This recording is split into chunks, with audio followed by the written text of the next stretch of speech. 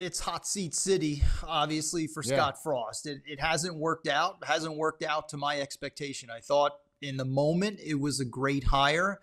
Looking back, Joe, at his career, not just at UCF, which was brief, but as an assistant coach at Oregon, coming home to Lincoln, where he was a star quarterback, tremendous acumen. There was so much to like about this hire. It made perfect sense, and it just hasn't worked out perfectly. And now this year, the schedule's more manageable.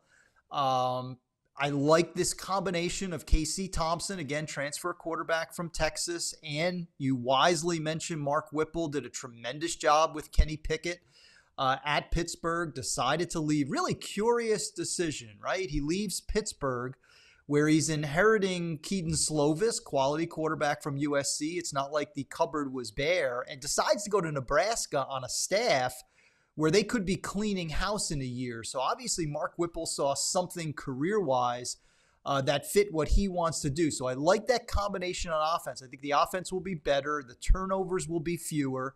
Fewer turnovers could mean more wins in those close games, which obviously Scott Frost has had a massive problem with.